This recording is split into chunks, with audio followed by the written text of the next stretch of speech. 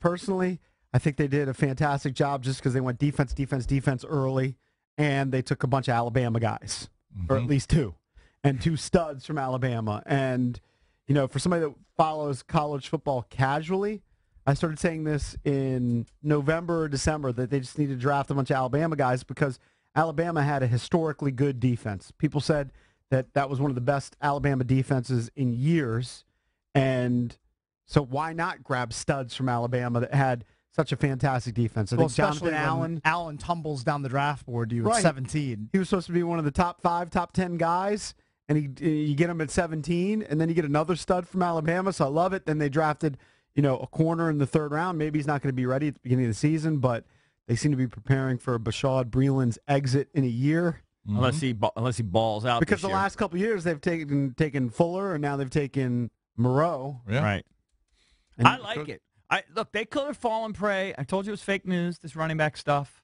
They could have reached for a Dalvin Cook or somebody. They could have gone that route. They didn't do that. They could have done something crazy and draft like a second, like a Deshaun Kaiser or somebody like that. They didn't do that. Now Cook wasn't available for him in the 2nd round, right? He was drafted before their pick. He went 41st, I believe. Yeah, he went 8 spots ahead. I mean, you just never know what they could have traded trade down. Trade up. Yeah, I mean, you never know.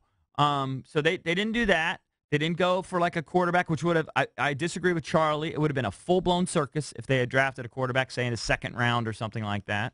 They didn't even draft one later, which I think also bodes well.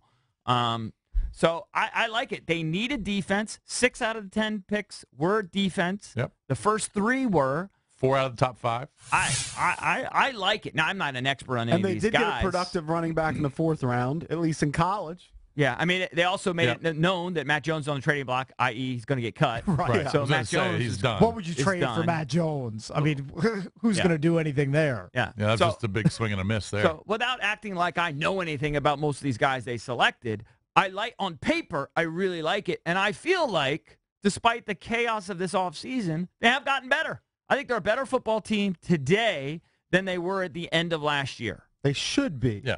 I do. I believe that as well. Definitely defensively. And I mean, I think losing the receivers hurts. Losing the receivers hurts, but if Doxson is ready to go, if he can play 16 games or close to it, that's huge, but you just never know with him. I never know with Doxson. I'm completely up in the air on that. I think that Pryor really still his best football is ahead of him if he could stay healthy. Yeah, but I would say that's one position where they got worse. All the other positions, But I think they could stand it. They got better. They could stand to get. It's like this offense just has open receivers. I just feel like it can plug and play a little bit.